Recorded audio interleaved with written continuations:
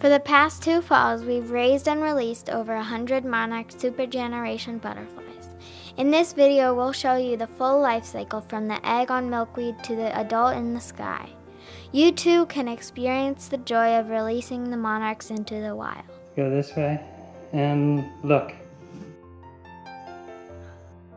Whoa. 3, 4. I love it. A few years back, we planted some common milkweed in our garden here in Asheville, North Carolina. The milkweed spreads quickly in full sun through underground roots. The last of the normal generations of female monarchs coming from further north then lay eggs that will become the supergeneration. This is a tiny dead caterpillar. And that's one reason we can bring them in our house, and then they'll maybe survive better. Yeah.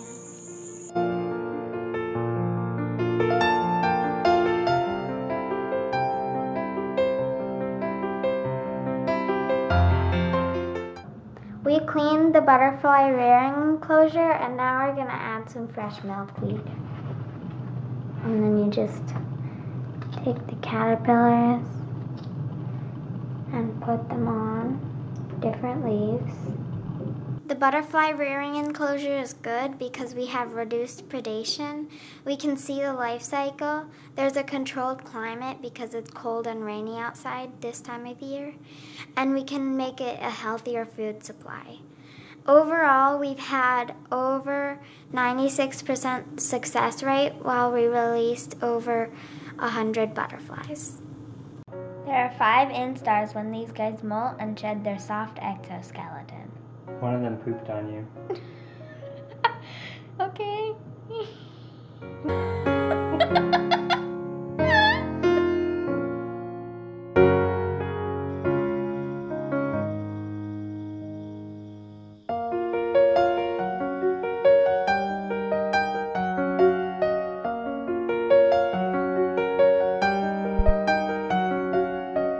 Some people might call it a jay, but some of the organs of the butterfly have already formed as a jay before it's even become a chrysalid.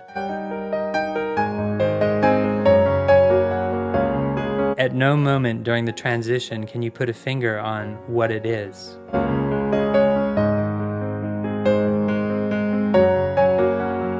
The gold dots on a chrysalid are not gold, but serve a purpose in either oxygen exchange, hormone regulation, camouflage, released waste, or a mix. Both chrysalids and caterpillars can get something called black death, and that can be caused by either a virus or a bacteria.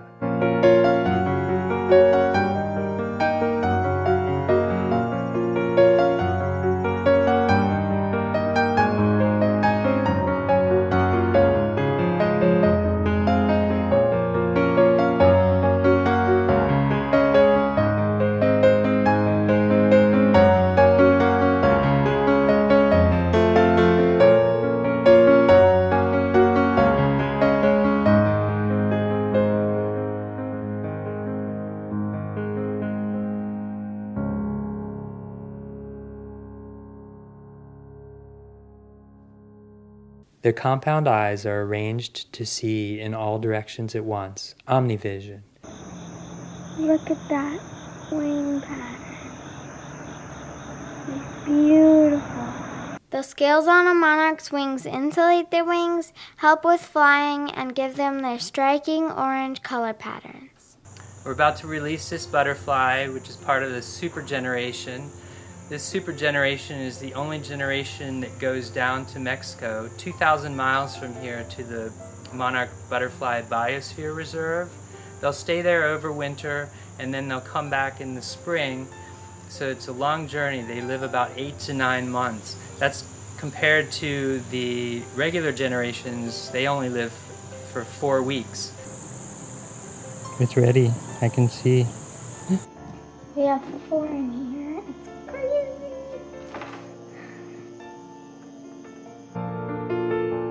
This one's a male, because if you look, you can see there are dots. This is a female. Unlike normal generations, the supergeneration monarchs are born unable to reproduce. This makes sense because they can then conserve energy for migration and overwintering. In the spring, the supergeneration matures sexually and the females can find abundant fresh milkweed for egg laying. I'm gonna put it on the bigger branch. It'll be better for it. Fly! Fly! Come on! Wow! Oh, don't Duncan! Wow! She's beautiful!